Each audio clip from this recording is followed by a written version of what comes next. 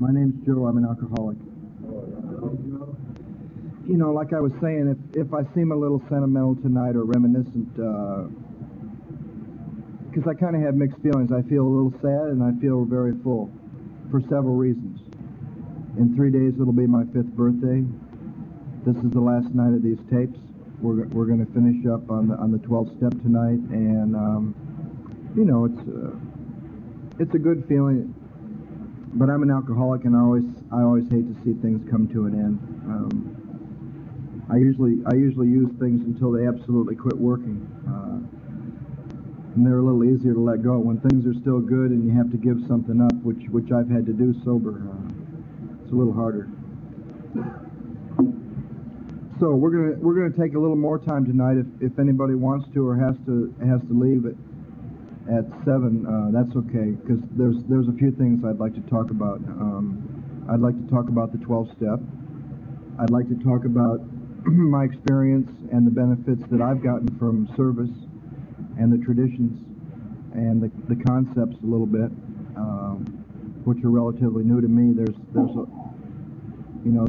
as much in the traditions as we've covered in this book, and what we've covered in this book has only scratched the surface. It could go on, and I hope for a lot of you people it will.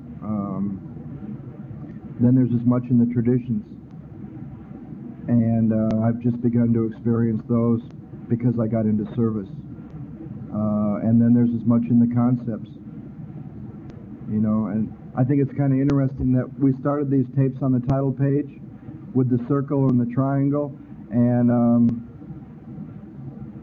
several months later we're all the way back around to the circle and the triangle where we started to experience the next part. When I hung out in the fellowship, I didn't feel like I belonged. When I got involved in the fellowship, I felt like a member. When I studied and read the steps, I didn't understand.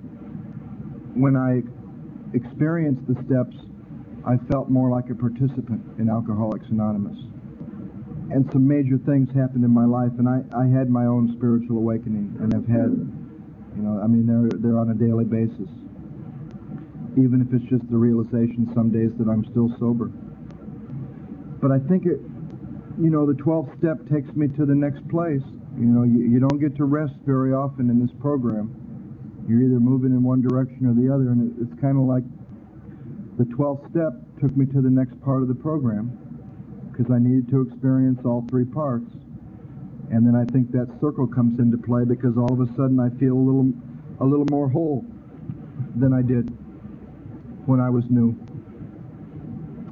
A lot more whole than I did when I was new, because I got involved in service, which is the next part of the program. If I could warn anybody that's interested in this big book at all about anything, that was probably my greatest lesson, would be not to get so carried away with dotting the I's and crossing the T's and every word in this book. You can get lost in the dogma, and believe me, I had my period, and probably still do, of being a little dogmatic, and sometimes a little intellectual. But it's really about the spirit of these steps. It's really about what happens inside when you do this work. So I guess my warning would be, if you get involved in this big book, if you start a workshop that we're going to talk about here in a little while, if you work these steps, don't think that sitting in a big book group studying and underlining your book, talking about each word, is going to do much good for you. It's about doing what's in this book that will change your life. Chapter 7, working with others. And, you know, I think the first word, you know, not to mention getting caught up in words, but the first word in this chapter is very, very important to me, because I remember before I ever read this book saying to my sponsor, this thing better be real and it better be practical. You know, I had done a lot of weird, crazy drugs and had some strange experiences coming off of alcohol. And I'd had spiritual experiences, and I'd seen weird things. And I wanted whatever this was going to do, this spiritual experience that you were talking about, that I was supposed to have as a result of these steps, I wanted it to be real. The kind of spiritual experiences I had didn't do much good the next day or the next week. I couldn't draw from them. I also wanted this thing to be practical.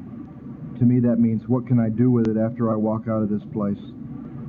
What can I do with it after I walk out of these rooms? You know, does it work in my life? You know, and I think that's the test we get to see in the 11th step we were talking about last week. But it says here that practical experience shows that nothing will so much ensure immunity from drinking as intensive work with other alcoholics. It works when other activities fail. This is our 12th suggestion. Carry this message to other alcoholics. You can help when no one else can. You can secure their confidence when others fail. Remember, they are very ill.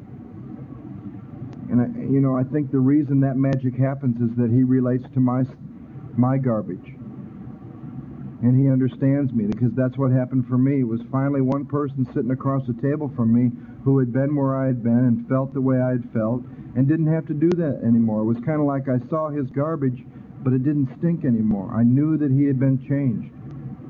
Somehow the stink was off his garbage, and it was a great jewel to give. It was a gift. And if somebody would have said to me 5 years ago that my experience for 17 years, or my entire experience, could one day benefit somebody, I would have thought you were crazy. I thought my experience was not only going to hold me back if I could ever possibly do anything, and I didn't have much hope for that, but I didn't see how it could ever help anybody, because I had tried to do that. I didn't go to college and get a degree and try to work in the field just to find out what was wrong with me. That was my main motive, but I was also hoping that maybe someday I could help somebody. And it never happened. It never happened while my garbage was still stinking. But I guess when the miracle of this program happened, and all of a sudden I saw that that was a gift. And it's an absolute miracle that I've been able to help anybody. Show up here sober, have 5 years, do this. I don't take any of that for granted, and I don't take the credit for any of that. I cannot do this on my own. I was never able to stay sober 30 days for 17 years. I couldn't talk to people when I got here. The first time my mother heard me speaking to me, she said, "I've never heard you talk like that, or that long." My own mother.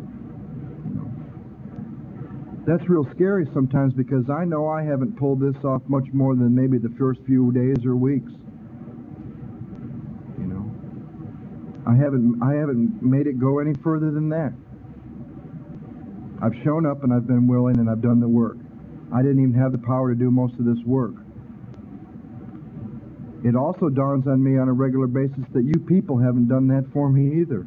You've been there when I've needed you, you've been there when I haven't needed, you've been there when I've liked you, and you've been there when I haven't liked you. But I know that you haven't moved my life on the way it's gone. You've inspired me, you've given me hope, you've encouraged me, you've called me on my stuff, you've loved me. But I know it's something more than human power. And that scares me a little bit, because what if that stops? Or what if I turn away from that? What if I get so arrogant that I don't need this program anymore? Because I need the fellowship just as much as I need recovery, as much as I need service. But I'm glad I need all three. Probably one of the most humbling things that somebody I sponsored once said was, "I'm glad to have a sponsor who's sick enough to need the whole program." And I do. And I've often thought, what that Don shared with me could I stop doing? Because he got me right into it right away. Going to lots of meetings, doing this work, being involved in service. Now, what can I leave out? When I get a little complacent, when I get a little tired. And I don't know. I don't know. Because I know it's all part of a whole.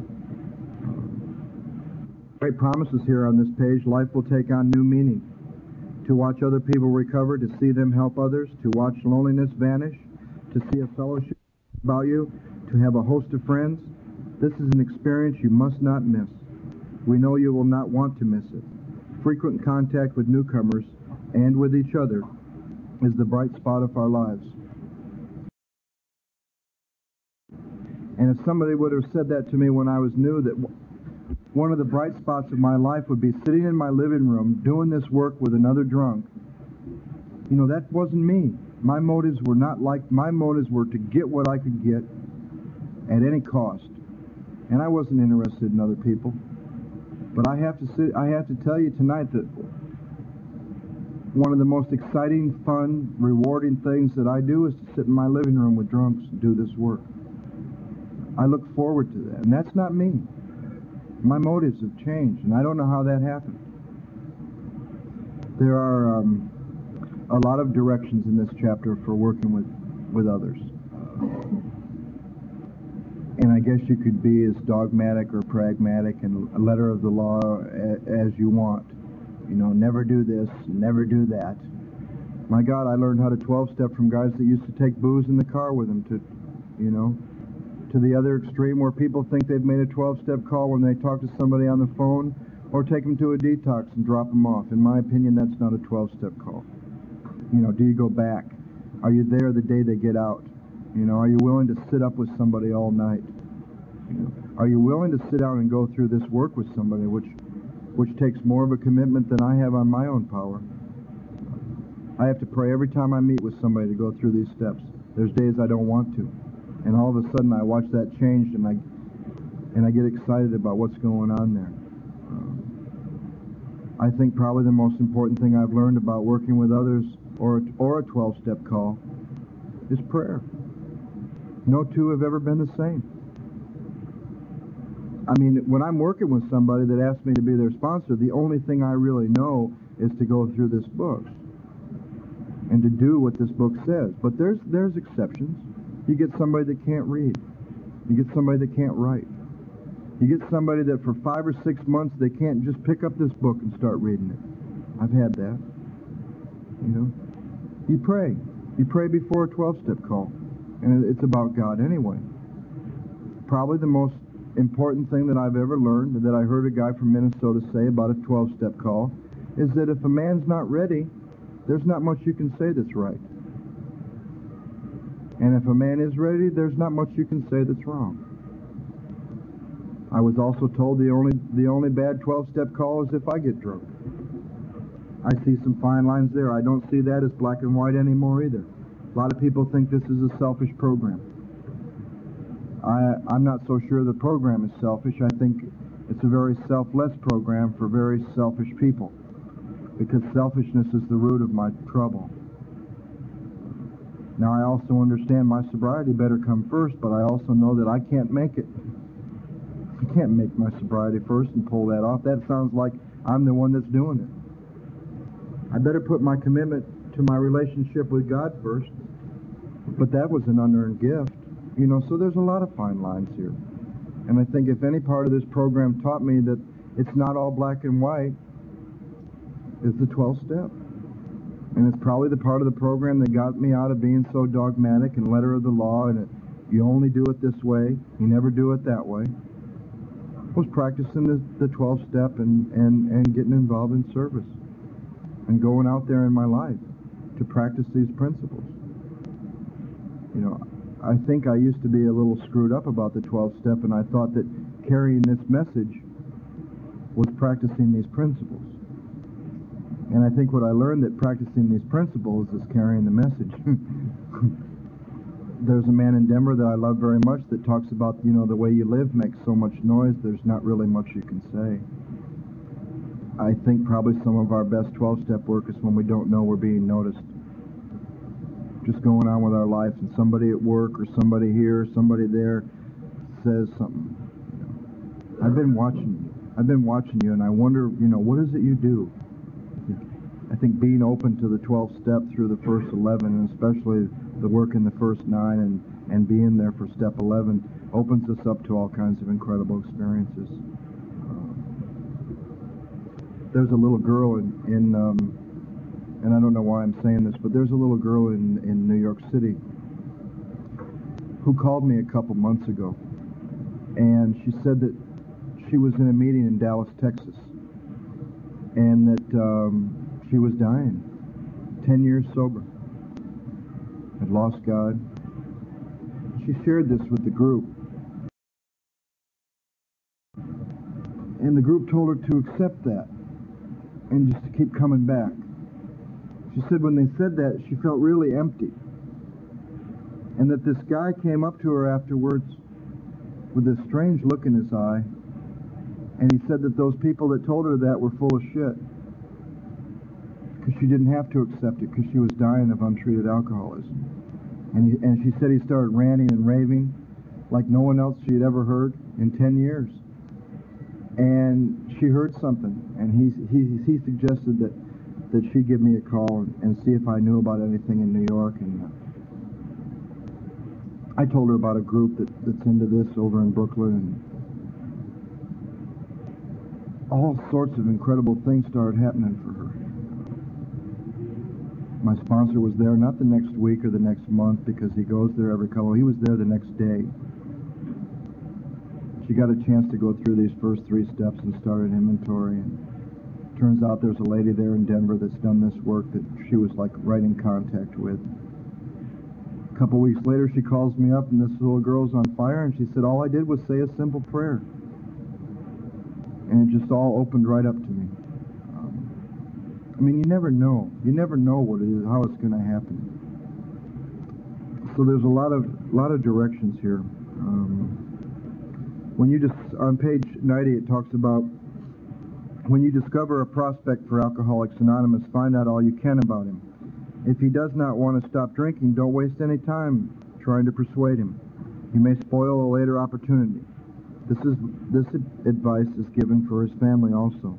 They should be patient, realizing that they are dealing with a sick person. At the same time, you know, we see some real miracles happen with people that we stick in there with, and let them know that we'll be there when they're ready, and keep going back and keep going back. You know, I'm glad they didn't give up with me after my 9th treatment center, and that in my 10th one there was somebody there. I think the neat thing is, though, he told me he was there to save his ass, not mine. It always seemed like when there was these do-gooders, and they're up here, and I'm down here, and they're at all these places I went, it was like they were so high up there, I couldn't see what they were saying. But when a guy was honest enough to say and look right across, even with me at a table, that he was just like me, and that he wasn't there to save me, he was there to save him, so he could stay sober, and he told me about his drinking, and what he was like and how he felt, that I somehow heard that. Sometimes it's wise to wait till he goes on a binge. The family may object to this, but unless he is in a dangerous physical condition, it is better to risk it. Don't deal with him when he is very drunk, unless he is ugly and the family needs your help. Wait for the end of a spree, or at least for a lucid interval. I didn't have very many of those. Then let his family or a friend ask him if he wants to quit for good. For good. And if he would go to any extreme to do so. If he says yes, then his attention should be drawn to you as a person who has recovered. You should be described to him as one of a fellowship who, as part of their own recovery, try to help others, and who will be glad to talk to him if he cares to see you. You know, I think sometimes, you know, I don't know how Bill and Bob would feel about it, but, you know, I don't think they meant all this stuff about, you know, are you ready to stop drinking for one day? You know, I think we've kind of taken that to an extreme. Because every 12-step call I see in here, the one that Bill and Bob did earlier on, what they just said here, they talk about, are you ready to quit drinking alcohol for good and all? And live life one day at a time. You know, I don't ever want to drink again. I live life one day at a time. I think it's also part of the damage that the short form of the third tradition has caused in AA. The long form says that our membership ought to include all those who suffer from alcoholism. Yet the short form has been stretched to such a dangerous extreme that it says the only requirement for membership is a desire to stop drinking. If he does not want to see you, never force yourself on him. Neither should the family hysterically plead with him to do anything, nor should they tell him much about you. They should wait for the end of his next drinking bout. You might place this book where he can see it in the interval. Here no specific rule can be given. The family must decide these things, but urge them not to be over-anxious, for that might spoil matters. Later on, in page 91, it talks about see your man alone if possible. At first, engage in general conversation. After a while, turn the talk to some phase of drinking. Tell him enough about your drinking habits, symptoms, and experiences to encourage him to speak of himself. If he wishes to talk, let him do so. You will thus get a better idea of how you ought to proceed. If he is not communicative, give him a sketch of your drinking career up to the time you quit. But say nothing for the moment of how that was accomplished. If he is in serious mood, dwell on the troubles liquor caused you, being careful not to moralize or lecture. If his mood is light, tell him humorous stories of your escapades. Get him to tell some of his. When he sees you know all about the drinking game, commence to describe yourself as an alcoholic. Tell him how baffled you were, how you finally learned that you were sick. Give him an account of the struggle you made to stop. Show him the mental twist which leads to the first drink of a spree. We suggest you do this as we have done it in the chapter on alcoholism. If he is an alcoholic, he will understand you at once. He will match your mental inconsistencies with some of his own. I wanted to hear that a man was like me, and that he had done those crazy things that I thought I was so alone in doing. I was the only one that felt like that. I was the only one that did that. The day I drank on my dad's funeral, when they asked me not to, I left that and went back to that hospital feeling like I was the only person that probably ever did that. And I found out here that I wasn't. I think this next statement, although, I'm trying not to be so critical about this, is very important to what's going on in Alcoholics Anonymous now. I don't think we spend enough time doing this in our group with a 12-step call. It says here, if you are satisfied that he is a real alcoholic, begin to dwell on the hopeless feature of the malady. How many people spend time doing that nowadays in AA to help people find out, what are you? What's wrong with you? If that's the first question we come in here with that's been plaguing us for however many years, what's wrong with me? It only makes sense that should be the first question that gets answered. And it's amazing the number of people that have been around here for a long time and are still way up in the air about what's wrong with them. Am I this? Am I that? Am I an addict? Am I an alcoholic? Show him how your own experience, how the queer mental conditions surrounding the first drink prevents normal functioning of the willpower. Don't at this stage refer to this book unless he has said it and has seen it and wishes to discuss it. He could, and be careful not to brand him as an alcoholic. Let him draw his own conclusion. But at the same time, be satisfied that he's a real alcoholic. If he sticks to the idea that he can still control his drinking, tell him that possibly he can, if he's not too alcoholic. But insist that if he is severely afflicted, there may be little chance he can recover by himself. Continue to speak of alcoholism as an illness, a fatal malady. Talk about the condition of body and mind which accompany it. Keep his attention focused mainly on your personal experience. Explain that many are doomed who never realized their predicament. Doctors are rightly loath to tell alcoholic patients the whole story unless it will serve some good purpose. But you may talk to him about the hopelessness of alcoholism because you offer a solution. You will soon have your friend admitting he has many, if not all, the traits of the alcoholic. If his own doctor is willing to tell him he is an alcoholic, so much the better. Even though your protege may not have entirely admitted his condition, He has become very curious to know how to get well. How you got well, I'm sorry. Let him ask you that question if you will. Tell him exactly what happened to you. Stress the spiritual feature freely. If the man be agnostic or atheist, make it emphatic that he does not have to agree with your conception of God. He can choose any conception he likes, provided it makes sense to him. The main thing is he be willing to believe in a power greater than himself, and that he live by spiritual principles. When dealing with such a person, you had better use everyday language to describe spiritual principles. There is no use arousing any prejudice you have against certain theological terms and conceptions that he may have, about which he may already be confused. Don't raise such issues, no matter what your own convictions are.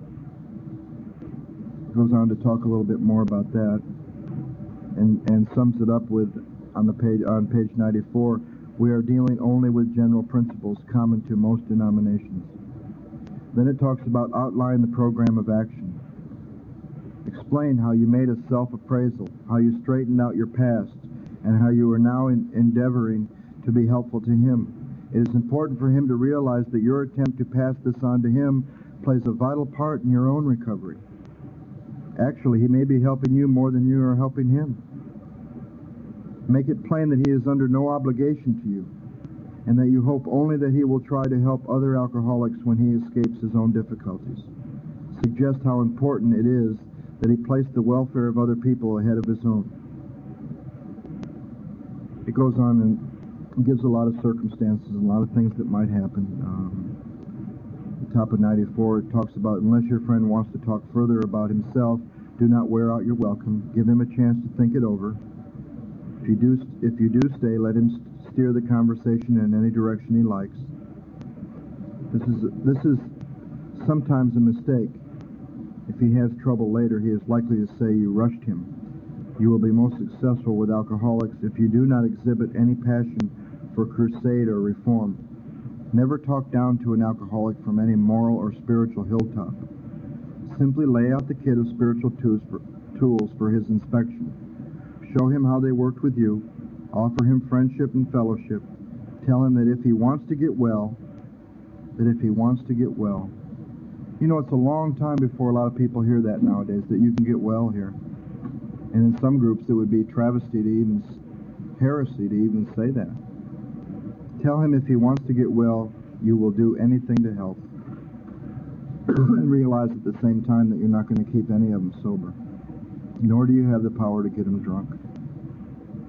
If he is not interested in your solution, if he expects you will act only as a banker for his financial difficulties or a nurse for his sprees, you may have to drop him until he changes his mind. This he may do after he gets hurt some more. If he is sincerely interested and wants to see you again, ask him to read this book in the interval. After doing that, he must decide for himself whether he wants to go on. He should not be pushed or prodded by you, his wife, or his friends. If he is to find God, the desire must come from within. If he thinks he can do the job in any other way, or prefers some spiritual approach, encourage him to follow his own conscience. You have no monopoly on God. We merely have an approach that worked with us. But point out that we alcoholics have much in common, and that you would like in any case to be friendly. Let it go at that. Don't be discouraged if your prospect does not respond at once. Search out another alcoholic and try again.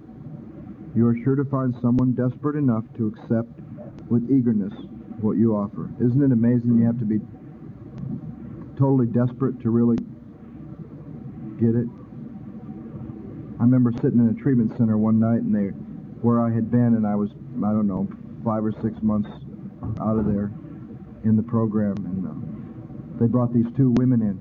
One of them was really beat up, had marks all over her arms, all beat up, said she had lost everything, and the other one was dressed really nice and had a Continental outside, still had a house up in the mountains and some stuff. And I talked to both of them for about an hour, and I looked at one of them and I said, you know, you're going to have a much harder time with this program than this other girl here. And the one I was talking to was the one that still had a lot of stuff. Funny thing is, 5 years later, the one that was all beat up still sober. And the one that was still had some stuff is out there losing some stuff to get ready.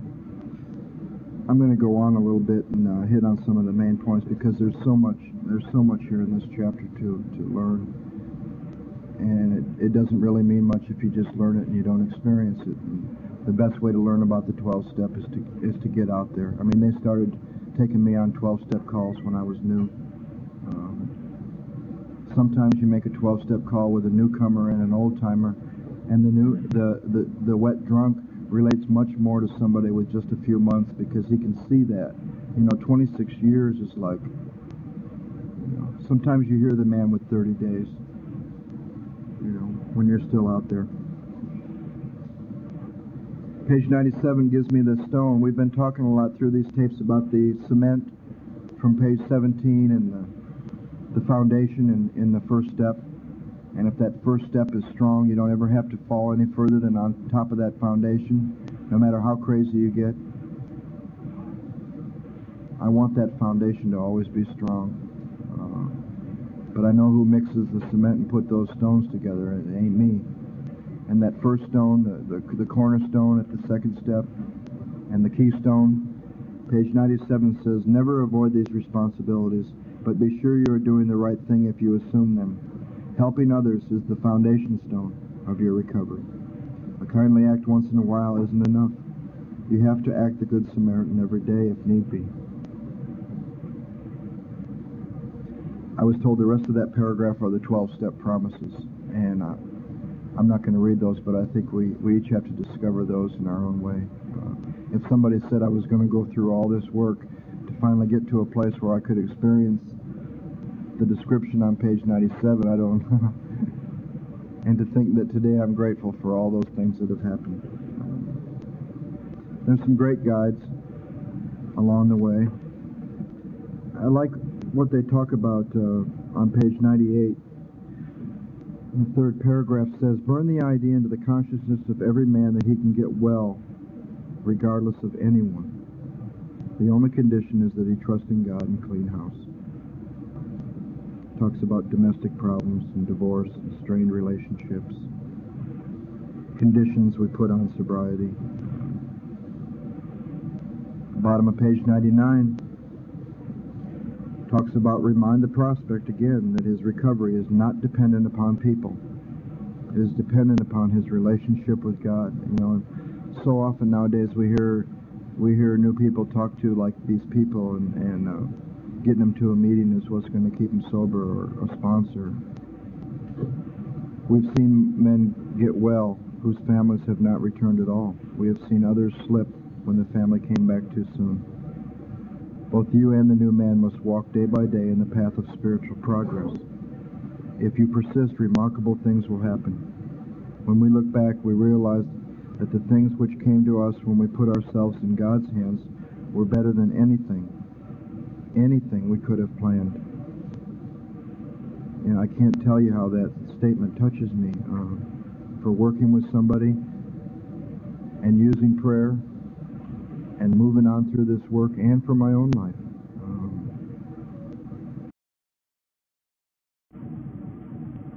If he does not want to see you, never force yourself on him. Neither should the family hysterically plead with him to do anything, nor should they tell him much about you. They should wait for the end of his next drinking bout.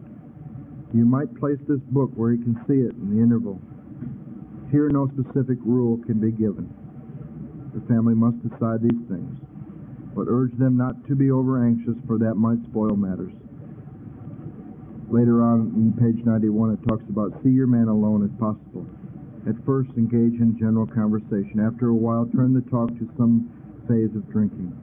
Tell him enough about your drinking habits, symptoms, and experiences to encourage him to speak of himself. If he wishes to talk, let him do so. You will thus get a better idea of how you ought to proceed. If he is not communicative, give him a sketch of your drinking career up to the time you quit. But say nothing for the moment of how that was accomplished. If he is in serious mood, dwell on the troubles liquor caused you. being careful not to moralize or lecture. If his mood is light, tell him humorous stories of your escapades. Get him to tell some of his. When he sees you know all about the drinking game, commence to describe yourself as an alcoholic. Tell him how baffled you were, how you finally learned that you were sick. Give him an account of the struggle you made to stop. Show him the mental twist which leads to the first drink of a spree. We suggest you do this as we have done it in the chapter on alcoholism. If he is an alcoholic, he will understand you at once. He will match your mental inconsistencies with some of his own. I wanted to hear that a man was like me, and that he had done those crazy things that I thought I was so alone in doing. You know, I was the only one that felt like that. I was the only one that did that. You know, the day I drank on my dad's funeral when they asked me not to, you know, I left that and went back to that hospital feeling like I was the only person that probably ever did that. You know, and I found out here that I wasn't. I think this next statement, although, you know, I'm trying not to be so critical about this, is very important to what's going on in Alcoholics Anonymous now. I don't think we spend enough time doing this in our group with a 12-step call. It says here, if you are satisfied that he is a real alcoholic, begin to dwell on the hopeless feature of the malady. You know, how many people spend time doing that nowadays in AA to help people find out, you know, what are you? What's wrong with you? I mean, if that's the first question we come in here with that's been plaguing us for however many years, what's wrong with me? It only makes sense that that should be the first question that gets answered. And it's amazing the number of people that have been around here for a long time and are still way up in the air about what's wrong with them. Am I this? Am I that? Am I an addict? Am I an alcoholic? Show him how your own experience, how the queer mental conditions surrounding the first drink prevents normal functioning of the willpower. Don't at this stage refer to this book unless he has said it and has seen it and wishes to discuss it. He could, and be careful not to brand him as an alcoholic. Let him draw his own conclusion. But at the same time, be satisfied that he's a real alcoholic. If he sticks to the idea that he can still control his drinking, tell him that possibly he can, if he's not too alcoholic. But insist that if he is severely afflicted, there may be little chance he can recover by himself. Continue to speak of alcoholism as an illness, a fatal malady. Talk about the condition of body and mind which accompany it. Keep his attention focused mainly on your personal experience. Explain that many are doomed who never realized their predicament. Doctors are rightly loath to tell alcoholic patients the whole story unless it will serve some good purpose. But you may talk to him about the hopelessness of alcoholism because you offer a solution. You will soon have your friend admitting he has many, if not all, the traits of the alcoholic. If his own doctor is willing to tell him he is an alcoholic, so much the better. Even though your protege may not have entirely admitted his condition, he has become very curious to know how to get well. How you got well, Let him ask you that question if you will. Tell him exactly what happened to you. Stress the spiritual feature freely. If the man be agnostic or atheist, make it emphatic that he does not have to agree with your conception of God. He can choose any conception he likes, provided it makes sense to him. The main thing is he be willing to believe in a power greater than himself, and that he live by spiritual principles.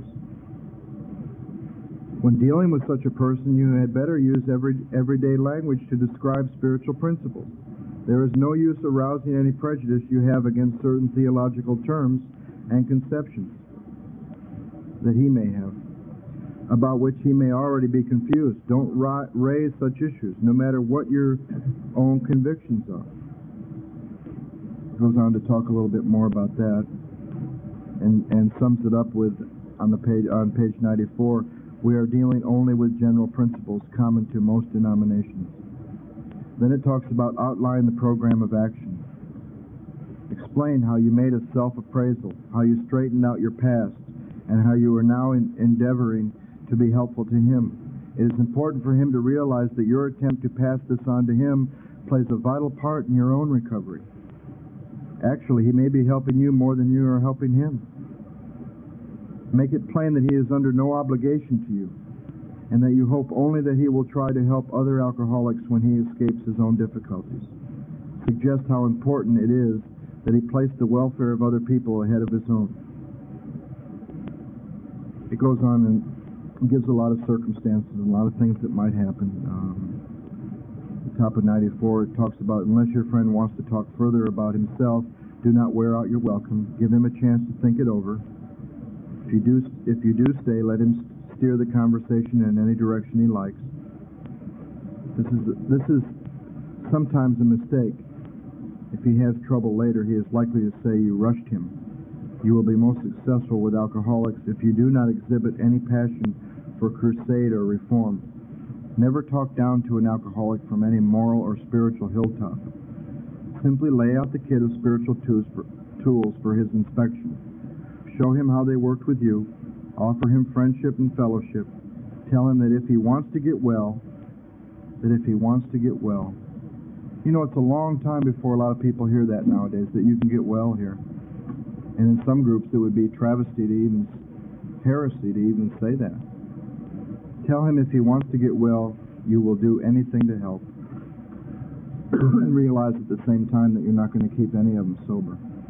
Nor do you have the power to get him drunk. If he is not interested in your solution, if he expects you will act only as a banker for his financial difficulties or a nurse for his sprees, you may have to drop him until he changes his mind. This he may do after he gets hurt some more. If he is sincerely interested and wants to see you again, ask him to read this book in the interval. After doing that, he must decide for himself whether he wants to go on. He should not be pushed or prodded by you, his wife, or his friends. If he is to find God, the desire must come from within. If he thinks he can do the job in any other way, or prefers some spiritual approach, encourage him to follow his own conscience. You have no monopoly on God. We merely have an approach that worked with us. But point out that we alcoholics have much in common, and that you would like in any case to be friendly. Let it go at that. Don't be discouraged if your prospect does not respond at once. Search out another alcoholic and try again. You are sure to find someone desperate enough to accept with eagerness what you offer. Isn't it amazing you have to be totally desperate to really get it? I remember sitting in a treatment center one night and where I had been, and I was, 5 or 6 months out of there in the program, and they brought these two women in.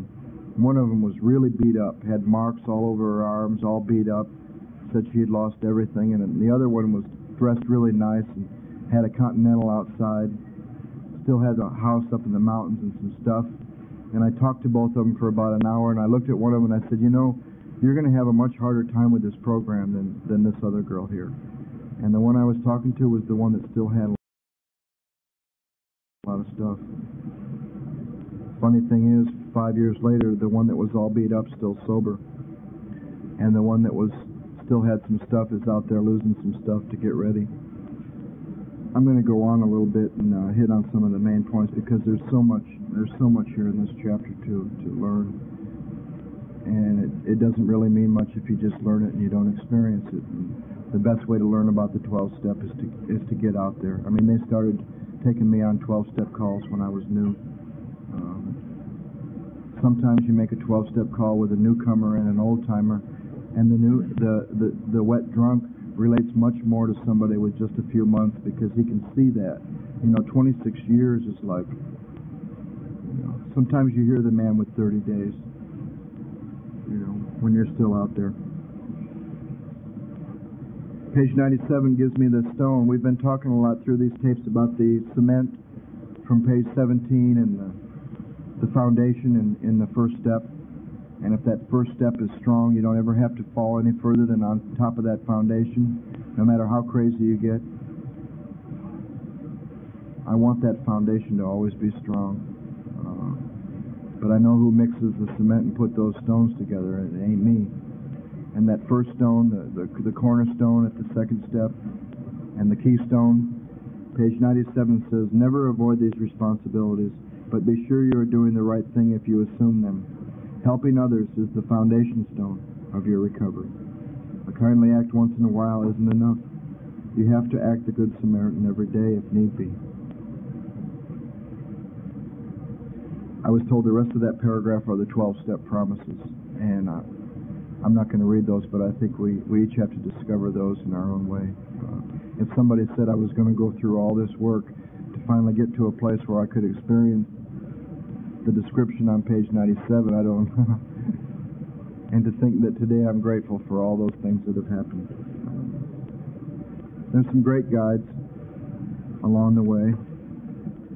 I like what they talk about on page 98. The third paragraph says, burn the idea into the consciousness of every man that he can get well regardless of anyone. The only condition is that he trusts in God and clean house. Talks about domestic problems and divorce and strained relationships, conditions we put on sobriety. Bottom of page 99 talks about remind the prospect again that his recovery is not dependent upon people. It is dependent upon his relationship with God. You know, and so often nowadays we hear new people talk to like these people and getting them to a meeting is what's going to keep them sober, or a sponsor. We've seen men get well whose families have not returned at all. We have seen others slip when the family came back too soon. Both you and the new man must walk day by day in the path of spiritual progress. If you persist, remarkable things will happen. When we look back, we realize that the things which came to us when we put ourselves in God's hands were better than anything we could have planned. And I can't tell you how that statement touches me. For working with somebody and using prayer and moving on through this work, and for my own life. If I would have put a list of things that I would have liked to have seen at the end of each year, they would have been much less than what's been going on at the end of each year I've been sober. I made one of those lists in my last treatment center 5 years ago. What I'd like to see happen in my life. I think my therapist said make a list of what does Joe Hawk need to be happy, and I actually thought I knew what I needed to be happy then. But I made that list, and I didn't look at it till I was a year sober, and a lot more. Everything on that list had happened and more, and I just started crying. It was unbelievable. I like when they talk on the bottom of page 100 about assuming we are spiritually fit, we can do all sorts of things alcoholics are not supposed to do. You know, and yet I sit around meetings all the time and I hear, oh, you can't do that. Oh, you work in a bar? Oh, leave the job. You're miserable with your wife? She's still drinking? Leave her. Can't go around that. Can't do that. I mean, I don't hear a lot of freedom sometimes. You know, if they would have done that in Al-Anon all these years, a lot of us would have been screwed. They said they told those women and those men in Al-Anon, you can get free whether he gets sober or not. And we don't do that much here. Oh, you can't miss a meeting for a week because of business. You better forget that. You know. One of the most rewarding experiences I had in this program when it was me and God for 3 weeks in Mexico with no AA, and I was only about a year and a half sober. And then later to sit in Montreal at the Loners International meeting with 5,000 loners and internationalists who don't have the privilege of meetings to stay sober and hear their stories. Think we can't do any of this or any of that, or you can't go there. This program's about freedom. Doing this work is about getting some freedom in your life. What if a job calls, you're back in your life, you're back in the mainstream, and something really big happens in your job, and for 3 or 4 weeks you can't be at AA every night? Can you stay sober? Sure you can. What if the wife is drinking, or the husband, and you're sober? Can you get free to stay in that marriage? Or can you get free to leave? Some of us are in those relationships that I know all too well. You can't stay or leave. And I think sometimes we push it off too easily and just give them the easiest route. Oh, leave. I like to tell people, listen, you can get free right where you're at, and when you're free where you're at, maybe you'll be able to move on, or maybe you'll be free to stay. We limit ourselves so much in this program. Oh, I can't go do that. Oh, it can't be. My sponsor wouldn't be there. I wouldn't have anybody to call every day. God forbid, Joe didn't show up at the meeting tonight, and if they don't see me for 3 days, they probably think I'm drunk. That's not what I came here for. I came here to go on with my life. And the miracle that's happened is that I love AA and to go to AA. And I love talking to my sponsor. And I love going to meetings. But I don't need those things today to stay sober. I hope I never get too far away from that and forget where I got this and give back to the program, even to try to give back to the program a smidgen of what's been given to me will take the rest of my life. We don't hear a lot about the people that go right out through AA. We hear a lot of people that go back out drinking. We don't hear a lot about the people that move on and get discouraged with AA. A lot of those people never drink. The sad thing is we never see them, and they never tell us the freedom you can really have, and they forget where they got it. And who knows about those people? That's not what I want to do. But I also don't want to be tied down to the program like dope or a penitentiary or methadone. The miracle that's happened is that I now love AA. I don't have to go. I want to, and I love to. It's about getting back out in the mainstream and back into your family and back into a career and back into business, back into love and service, and trying to get some balance. Page 101 talks about we meet these conditions every day. An alcoholic who cannot meet them still has an alcoholic mind. There is something the matter with his spiritual status. His only chance for sobriety would be someplace like the Greenland ice cap, and even there an Eskimo might turn up with a bottle of scotch and ruin everything. In our belief, any scheme of combating alcoholism which proposes to shield the sick man from temptation is doomed to failure. If the alcoholic tries to shield himself, he may succeed for a time, but he usually winds up with a bigger explosion than ever. We have tried these methods. These attempts to do the impossible have always failed. So our rule is to not avoid a place where there is drinking if we have a legitimate reason for being there. That includes bars, nightclubs, dances, receptions, weddings. Next paragraph talks about, you will note that we made an important qualification. Therefore, ask yourself on each occasion, have I any good social, business, or personal reason for going into this place? Or am I expecting to steal a little vicarious pleasure from the atmosphere of such place? If you answer these questions satisfactorily, you need not have apprehension. Go or stay away. There's the freedom. Go or stay. But be sure you are on solid spiritual ground before you start, and that your motive in going is thoroughly good. Do not think of what you will get out of the occasion. Think of what you can bring to it. If you are shaky, you had better work with another alcoholic instead. I like the next to the last paragraph on 102. Your job now is to be at the place where you may be of maximum helpfulness to others. So never hesitate to go anywhere if you can be helpful. You should not hesitate to visit the most sordid spot on earth on such an errand. Keep on the firing line of life with these motives, and God will keep you unharmed. The last two paragraphs on 103 talk about someday we hope that Alcoholics Anonymous will help the public to better realize, to a better realization of the gravity of the alcoholic problem. But we shall be of little use if our attitude is one of bitterness or hostility. Drinkers will not stand for it. After all, our problems were of our own making. Bottles were only a symbol. Besides, we have stopped fighting anything anybody or anything. We have to. I remember a 12-step call with my roommate and I guess I experienced the benefit of going with another person, because we went to this guy's house, and about halfway through the 12-step call, he pulled out a shotgun, and I was glad that I was with somebody.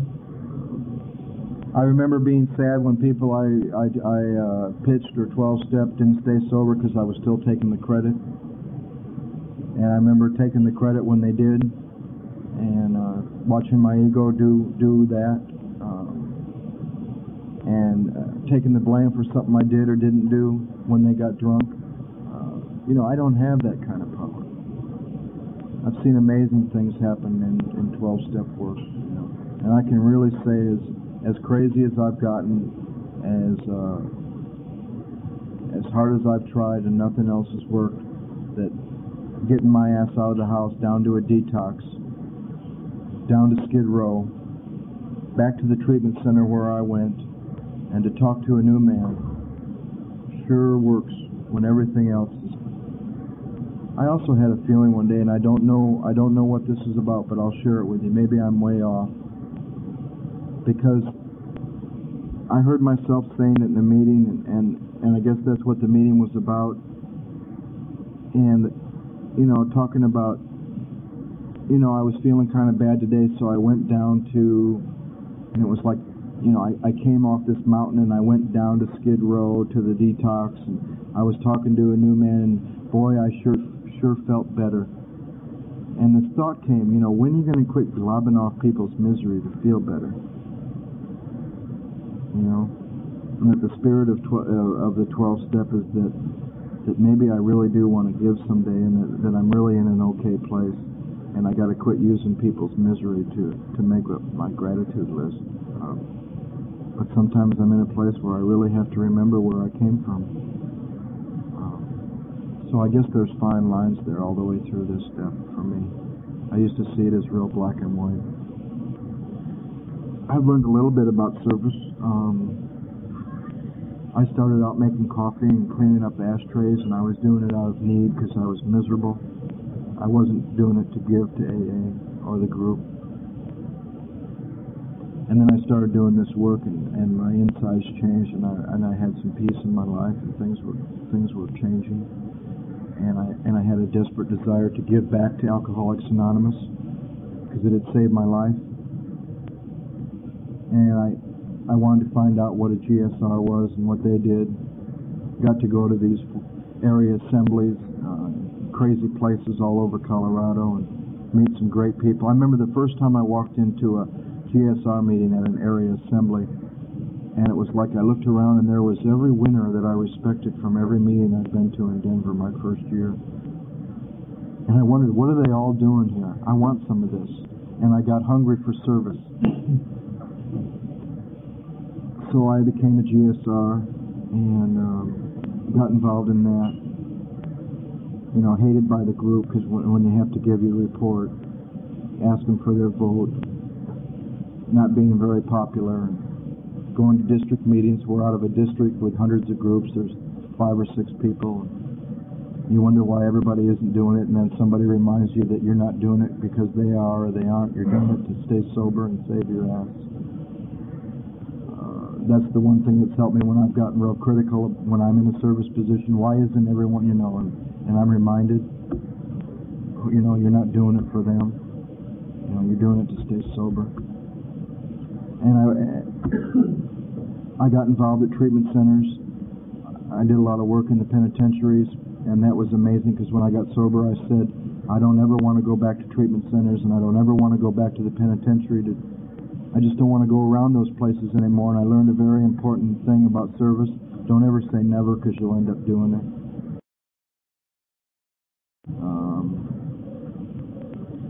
Because most of the service I've been asked to do in my short time of sobriety has been in treatment centers and penitentiaries. Because that's where I got this. And that's where I've been. When you've been to the penitentiary and 10 treatment centers and you got this message that's kept you coming back until now in a treatment center, I guess that's where you go to carry it. I think I was 2 years sober and I got asked to be on the state committee. the H&I chairman for Colorado. I can't begin to talk about what an incredible experience that was to see the dedication of the people that do that kind of service. And I was always inspired by my sponsor. He was the state delegate when I met him. I didn't know what that was, but I learned about what that was. He's gone down the scale a little more, and he's a trustee now. After this, he'll probably have to go back to his home group and make coffee. Be important again. And I've learned he's been my guiding light in the fellowship, in recovery, his dedication to service. And I hope that's always like that, you know. I felt real sad for a man once in Denver. He said that he looked around the program lately and there was no one that had what he wanted anymore. You know, I hope there's always those guiding lights in Alcoholics Anonymous for me. And you say, you know, I just don't know how Don does that. You know, he goes and goes and goes and gives and gives. I saw some dangers in service of getting wrapped up in a title, and I saw some patterns for me that needed to be broken in the last year and a half. I guess it's been a process of surrender and self-will and surrender and self-will, and I had to let go of that title. And moving out here was a big growth step for me, to leave that safe little area and having my sponsor right there and my home group right there, and working with a lot of people and on the state committee. To move out here was a big risk, and I've grown from it. Without having a service title, I love to talk to drunks in treatment. I don't go there as anything, because I took all those things I was involved in to extremes. Had to go back through the work again and see where I was using it wrong. Stop doing some stuff for a while. You know, trying to tell someone about service is trying to tell somebody about what happens when you do the work, or like trying to tell somebody what an orgasm is like before they've had one. You could talk and teach and study and learn about what recovery is about, but you haven't done it, you never know. And you can listen and learn and read about what service is about, but until you start doing it, you just really don't know.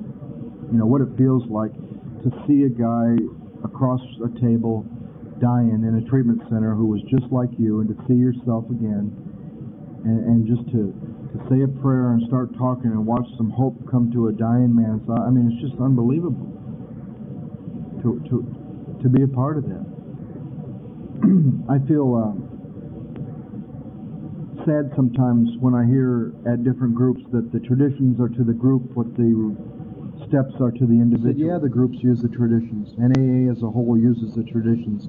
But do you know there's as many in those traditions, there's as many principles in those traditions for you as an individual to live your life anytime you're dealing with more than one person as there are in the steps? Then all of a sudden, in my selfish, self-centered way, I'm a little more interested in the traditions, because before that, when I think they're just for the group and they have a traditions meeting, I'm the first one out of the door. But when I heard that the traditions might have something for me to learn from, to use in my life, when I'm dealing with at work or in a family, or anytime I'm dealing with more than one person, because I have a little idea that maybe I'm supposed to get out of myself once in a while and deal with more than just me, that those traditions have guiding principles you can use in every area of your life. In a family, their common welfare comes first. Recovery in that family depends upon unity.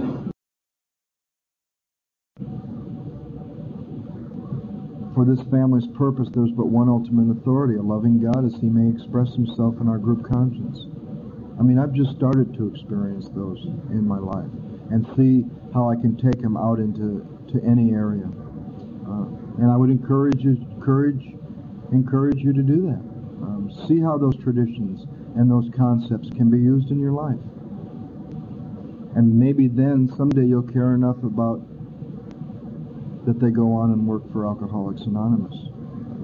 And maybe one day you'll care enough about, you'll have a thought that if your son comes in here in 10 or 20 or 30 years, that you might like AA to be the way it was when you got here, and that's what service is really about at those levels. Not changing AA. It's about stewardship. Stewardship. From what I've learned, a steward on a ship makes the room the same way each time, and he wants the next passenger to have it just as nice as the passenger before. He doesn't remodel the room every time a passenger leaves. See, I thought service was about going in there to the H&I committee or whatever it was I was doing and make all these renovations and make things better because I got a little better plan than what's going on. And I learned that service is about keeping things the way they are because they're work. And I thought, what if my son came here in 10 or 20 years? Wouldn't I want the message to be here that I was given? Wouldn't I want AA to be like it was when I got here? You know, I could talk for hours about sponsorship, and I guess it's the same guiding principles as service. You just pray every time you sit down with whoever you're working with. I do seem to have found a way to eliminate a lot of the bullshit, as it was done with me. My sponsor let me know that what he did was sit down with people and went through this book. And I knew that if I was to go on with Don, it was going to be serious business, and it wasn't going to be about calling him every day and dumping my problems on him and having him work on my life and help me with this or that. That we were going to meet in his living room once or twice a week, and we were going to go through these steps. Because he said he couldn't fix my life. And he said he didn't have a lot of answers.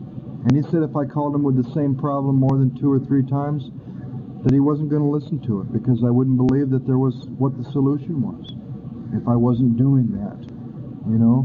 And I find that I don't get calls from people who want to just use my name or just call me every day and have me make them feel better, because I don't see that as very loving. I think the most loving thing to do is to tell people the truth rather than everything is just dandy and wonderful. I used to think that was the most loving thing, and people know, because that's all I can do, because that's all that was done with me. We sit and we read this book and we go through the steps together. And I seem to get people that want to sit and go through this book and work those steps with somebody. And there have been exceptions, and it's not black and white. And there were people that I couldn't open the book for a couple months. And there were guys that couldn't read. And there were guys that couldn't write. So I guess it's about prayer. What's the right thing to do? My experience with my sponsor, I could go on for an hour. I mean, he told me the day would come I wouldn't call him for answers.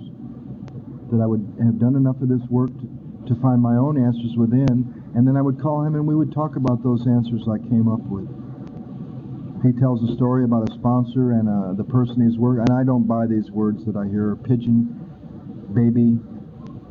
You know, I don't, if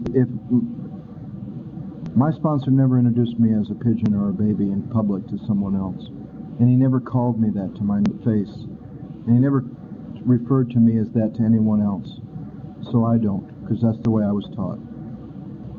I have friends that I work with that are no different from me, are no lower than me, and they deserve a little more respect than to be called a pigeon or a baby. But he tells a story about a sponsor and the guy he's working with walking down a path in the jungle, and they come to a fork, and the guy he's working with says, "I'm going this way." And the sponsor says, "Well, I don't know. The last time I went down there was a 2,500-pound gorilla, and he beat the ever-loving shit out of me." And the guy he's working with says, "Well, I'm going to go down that way." And the sponsor says, "Well, I'm going to go this way." And the guy he's working with comes back a couple days later all beat up. And they walk down the path a little further together, and they come to another fork. And the guy he's working with says, "I'm going to go down this way." And the sponsor says, "Well, I think we better go this way, because last time I went down there was a 5,000-pound gorilla." And the guy he's working with decides to go down there, and he comes back a couple days later all beat up, and they finally walk on the path together. And the moral of the story is, if you tell someone there's a 5,000-pound gorilla down that path, and they go down there, and there's only a 10-pound chimpanzee, they're never going to listen to you again. Now, I had to think about that for a little while, because I was very sick and I didn't understand. I remember going to Don with incredible realizations. I just realized this. I just learned this. He said, "Well, I've been waiting for you to see that." And I'd say, "Well, why didn't you tell me?" You would have saved me a lot of pain and a lot of misery. He said, because I love you more than that. I love you enough to allow you to have your own experience. Of course, we share our experience with the people we work with. But I think we serve them a great injustice to try to fix them every time they call and put little Band-Aids on their symptoms, because that's all it is. We deny them of their own experience in this program and in recovery and in life. And it's the hardest thing to do sometimes when you see somebody going way off track and you want to just save them like you think you could, or stop them, trying to stop an alcoholic from doing what he's going to do is, we should know that's futile anyway. To go through this process with somebody has been my own personal most rewarding experience, because I saw that I finally laid it out for one person, the whole deal. I was always a guy to take bits and pieces here, bits and pieces there.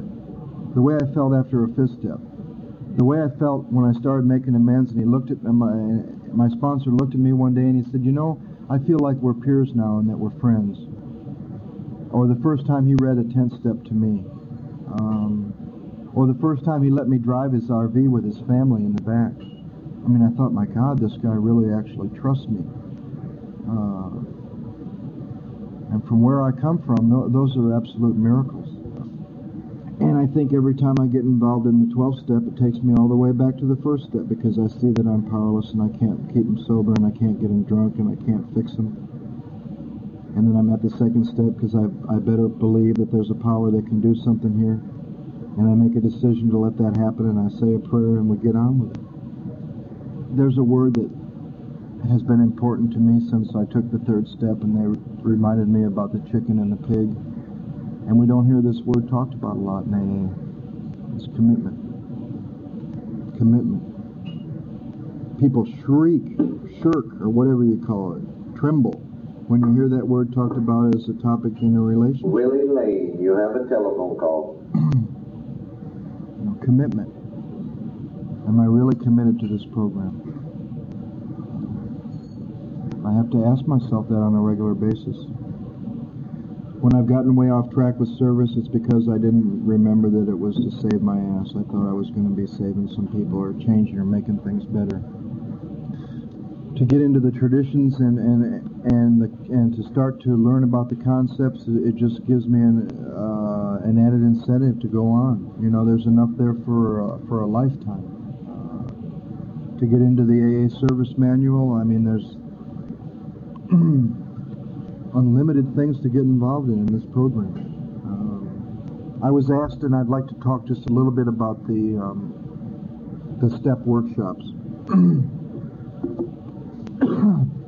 I think it was 1970 or 1975. They had the International in Denver, Colorado, and a man from Canada came down there named Max Jeter and talked about a group of men up in Canada who couldn't stay sober, and they all wanted Max to be his sponsor. And he said he couldn't sponsor them all, but he knew what they could do, and they could pick a time when no one else would come, and they could sit down and they could work the steps together as a group. And they called them the Golden Slippers. And they met every Sunday morning at 7 or 8 in the morning. People that were serious about recovery came, and they sat as a group and worked the steps. And they found these men staying sober, and those workshops caught on like wildfire in Denver. And my sponsor tells me they're catching on all over the country. I know there's a lot of people in Dallas doing them with 16-week outlines and 28-week outlines, and people getting excited about the big book all over the country. And I'd been in 2 of those in Denver, and they'd put a sign-up sheet on the club. So-and-so's doing a step workshop. All interested, please sign up. And they get 20 people, and they close it. So they don't call themselves an AA group. They don't call themselves an AA meeting. So they're not violating the traditions. They call themselves a closed step workshop. And it's usually about 20 or 25 people. Sometimes it's all men, sometimes it's all women, sometimes it's co-ed. And though they found people in Denver who could never stay sober getting involved in these workshops and staying sober. And both of my experiences as a participant were incredible. And my home group that I was a member of for 4 years evolved into an idea, could we do that same format as a meeting where any alcoholic can come regardless of where we are, and it became a regular closed meeting in Denver. But we use the same format. We go through the book, we pause, we stop, we do everything it says together as a group. And that was a very rewarding experience to be a member of that group. And when I moved out here, several people were interested in this that knew me, and we started one. And unfortunately, I told them about group conscience, and they don't let me run it. And I'm not their fearless leader or the guru or the teacher, and they call me on my stuff too. And we merely sit down, 18 of us, and we go through that book and we do what it says together as a group. And we call ourselves the Big Book Workshop by the Sea, the Tuesday night Big Book Workshop by the Sea. And there's more than one requirement to be a member, so we don't list ourselves, and we don't call ourselves an AA meeting or an AA group, because there's two requirements. You have to have a desire to stop drinking, and you have to have a commitment to go through the steps with 18 or 20 other people and show up as much as possible. Here's the amazing thing. We started last December 1986 with 24 people. The second week, the first week was business, and we decided to format secretary and treasurer and food person. And we even have a greeter at the door who hands out parking permits. The next week we had 22. The next week we had 20. The fourth week we had 18. And since the end of December, we've had 18 people. For the last 8 months, we've had 18 people. That's amazing to me. The people in Denver that had done a lot more of these than I had said if you start with 20, you'll be lucky to end up with 10 or 12. We have 18. We've been since the end of December, or the middle of December, on the first 5 steps. It's now August 14th, and we are all finishing up our 5th steps. It takes a real commitment, and it's an incredible experience, and the bond that happens between the people in that group is incredible. It's like family. I'd like to read just a little bit of our format to give you an idea of what we do. We have a written format, and we have a different reader each week. They, good evening, and introduce themselves, welcome, serenity prayer, introduce ourselves. We read the foreword to the first edition. We of Alcoholics Anonymous are more than 100 men and women who have recovered. Blah, blah, blah, blah, blah. Many do not comprehend that the alcoholic is a very sick person, and besides, we are sure that our way of living has its advantages for all. Our purpose. It is the purpose of the workshop to experience the recovery process as outlined in the Big Book of Alcoholics Anonymous, either for the first time or again, so we may better carry out and understand our primary purpose, to stay sober and carry the message to the still suffering alcoholic. We do as the Big Book suggests as a group in a 1.5-hour meeting followed by a 15-minute group conscience. We have a different reader each week whose responsibility it is to keep us on track with what is being read. The reader will pause at each paragraph for comments, questions, problems, or experience with what was just read. We are here to talk about recovery only and go through the 12-step process as outlined in the Big Book of Alcoholics Anonymous. This is not an emotional or an intellectual exercise. This is a spiritual exercise so we can all recover and experience the recovery process as we read it together. Crosstalk is allowed in a loving, supportive manner. Please try to keep your crosstalk experience to your experience only with your questions or comments. We also have a regular Tuesday night beginners workshop at 6:30 for all members of this workshop to discuss questions or problems pertaining to where they are in the work. Reader begins reading. You pause at the end of each paragraph. Anything anybody wants to say, we get to a question, and we use a lot of the statements through the book as questions. We consider those questions as a group. Do we now all believe this? Do we believe this? Do we believe this? We get to a prayer. We do it together as a group. We get to a direction. We stop and do that as a group, and we don't go any further until it's done. At 8:50, the reader asks if anyone has anything they'd like to share the last 10 minutes. pass the basket. At 9 o'clock, we have a 15-minute group conscience.